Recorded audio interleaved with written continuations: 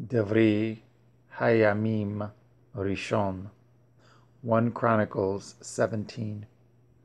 Now it came to pass, as David sat in his house, that David said to Nathan the prophet, Lo, I dwell in a house of cedars, but the ark of the covenant of Yahweh remains under curtains.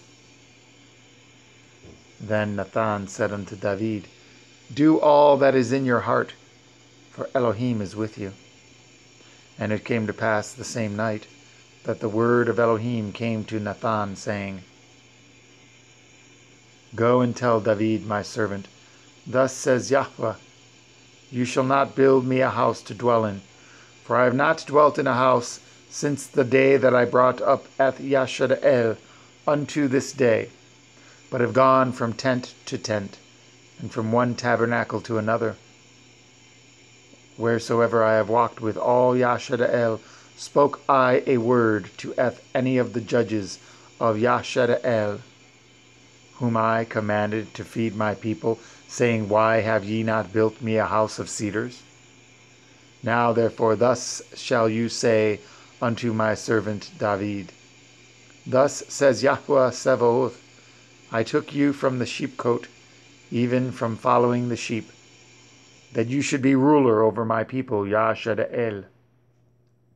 And I have been with you whithersoever you have walked, and have cut off all your enemies from before you, and have made you a name like the name of the great men that are in the earth.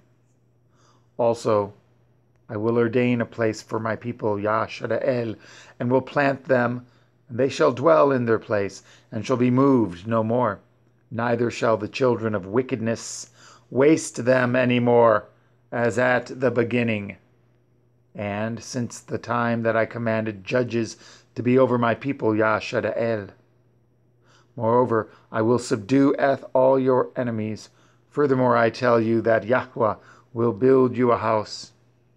And it shall come to pass, when your days be expired, that you must go to be with your fathers, that I will raise up your seed after you, which shall be of your sons, and I will establish his kingdom.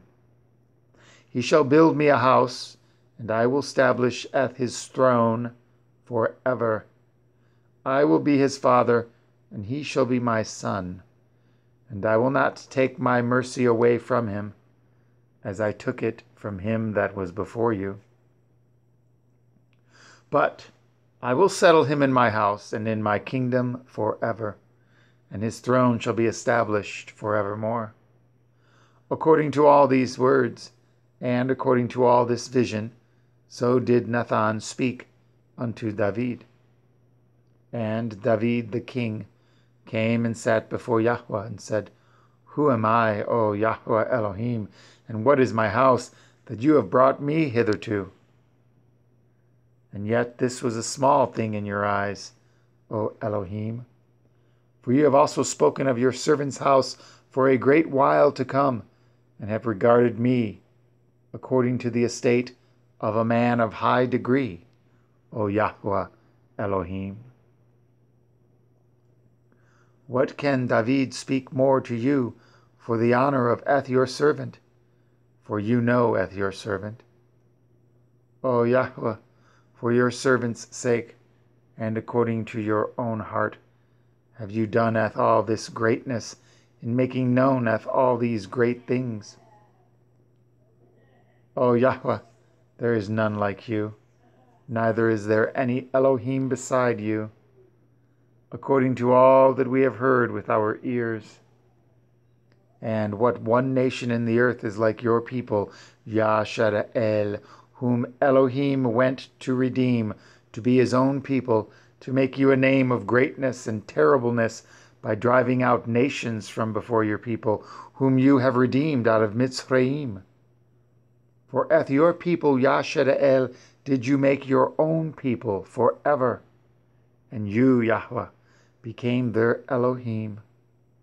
Therefore now, Yahweh, let the thing that you have spoken concerning your servant and concerning his house be established forever. And do as you have said. Let it even be established that your name may be magnified forever, saying, Yahweh Sabaoth is the Elohai of Yashara'el, even an Elohim to Yashara'el. And let the house of David, your servant, be established before you. For you, O my Elohim, have told your servant that you will build him a house. Therefore your servant has found in his heart to pray before you. And now, Yahweh, you are Elohim, and have promised this goodness unto your servant. Now, therefore, let it please you to bless the house of your servant, that it may be before you forever.